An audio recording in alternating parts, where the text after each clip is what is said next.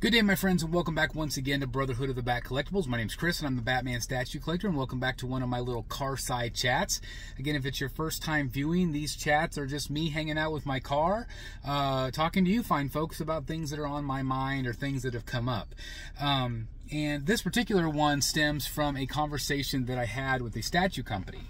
And particularly, if I could say that right, it was Prime 1 Studio, okay? And the conversation we had was based on my video that I did, also, I think it was a car side chat, where I talked a little bit about, is it still worth it to have next level events? And in my opinion, yes, it was still absolutely worth it.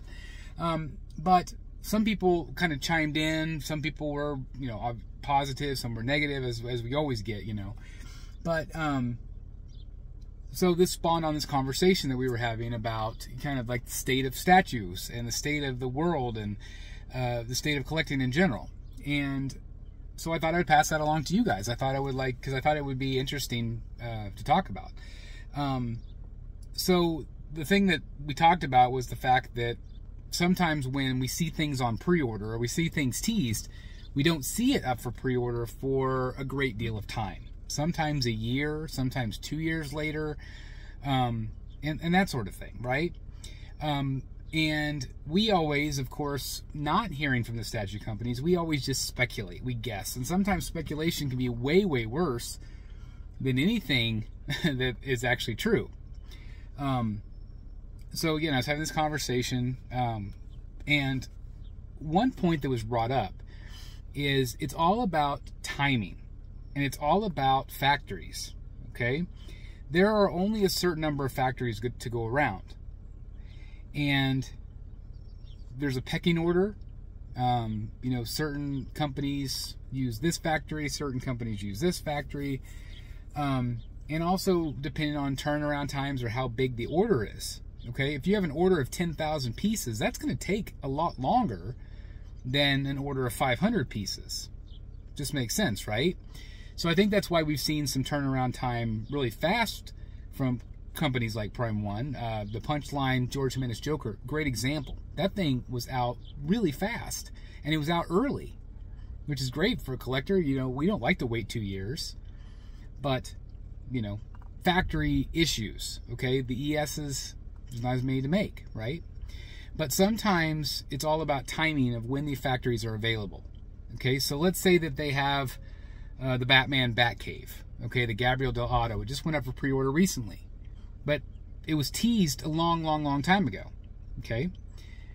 So why did it take so long to get on pre-order? Well, the factory, I mean, they knew they were going to have a sizable order of that piece. It was a popular piece. They could tell right away, but they have to wait for the right moment for when the factory is going to be available to be able to produce that. They can't just go, okay, it's up for pre-order, start making it now. Doesn't always work that way. They might be beholden to somebody else, okay? So that is the first thing. The second part of that, which I thought was really interesting with this conversation, and again, this is why we want to relay it to you guys so the community understands, is that there are only a certain number of painters to go around, okay? These people are incredibly, incredibly talented. I hope they're paid well. Lord knows they wouldn't be paid well here in the United States. I hope they're paid well in China where these factories are. But there's only a certain number of these painters, and they are very, very skilled. Yes, we nitpick about this and that with paint, but overall, the paint applications are incredible. Absolutely incredible. There's a few misses here and there, sure, but man, the paint is incredible. So you have to pay that person. You have to train that person, and there's only a certain amount of those people around.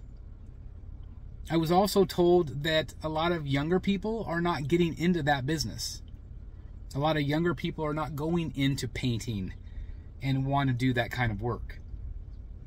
So who's left to do it? A smaller and smaller group of people all the time. And when you have a smaller group of people painting, that affects factories, that affects factory time, that turnaround time, and all that other good stuff, right? So I thought that was very insightful, because I think that, again, we speculate a lot about why companies take so long to do this, why companies take so long to do that. First of all, these pieces are in development for years. They don't just like say on Monday, this is what we want to do. Let's show it to everybody on Tuesday. Let's get it to the factory on Thursday. It doesn't work that way. There is a process, and the process is way more complicated than we usually understand. There's so many people involved, so many cogs in the wheel, licenses, license approval. You might put something out and it might say at the bottom, pending license approval. That means they have to wait for the license holder to say yay or nay. And they might say, well, we want these 20 more changes. So then, again, it delays everything. And then once that's delayed, then you have to say, okay, now is the factory available? Well, the factory is going to be available in 7 months. And we can handle an order of 700 at that time. Well, crap, we want to do more than 700, so now we had to wait a year and a half to get the factory we want. Okay?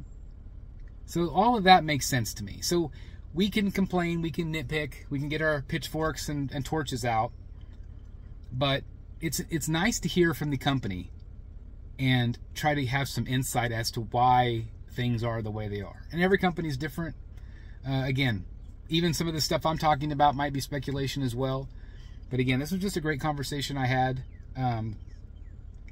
again, with somebody at Prime One, and I appreciate their insight, because otherwise we speculate. And I think the community sometimes just needs to understand that we have to be patient. Does it suck to wait? Sure. Do we want stuff yesterday? Yep. I'm way guilty of that. I wanted stuff 7 weeks ago. But sometimes we have to be patient, be positive, knowing that we're still going to get really great quality stuff. But there are reasons why sometimes they don't go up for pre-order, or they're not shown, or maybe they're teased and never come out. There's lots of different factors. Okay? So anyway, that's my thought. I just want to share that with you guys. That's me rambling about that topic. But hopefully it helps some of you understand, or maybe give you a little bit of you insight as to why things are the way they are. Let me know your thoughts down below. As always, I like to read them, and I try to respond to as many as possible. You know, it's hard. The bigger the channel gets, the harder it is, because so many people are commenting, but I try as hard as I can to get to each and every one of you. And maybe if it's not this video, hopefully it'll be in the next one. But your impact, or your input, sorry, you have an impact, but your input really matters to me. So I really appreciate your thoughts, and you know, I cannot thank you guys enough for your continued support on this channel. You guys are absolutely incredible. I cannot do this without you. And I want to remind you, as I always do, that you are special, you are unique. Don't ever change. Just be who you are. Be proud of who you are. But always be positive, and leave the world better than you found it. Okay? Help somebody out. Help your neighbor. Be a hero. Okay? Be a hero to somebody. All right, love you guys. Like, comment, and subscribe, and I'll see you in the back cave. Bye, everybody. Hey guys, thank you so very much for watching today, and if you're new here, please hit the subscribe button right here on the screen and check out these 2 awesome videos. I think you're going to love them. And also please join us on social media: Facebook, Twitter, Instagram, and TikTok. I would love to have you join in all the fun. Thank you guys so very much for watching. See you in the back cave.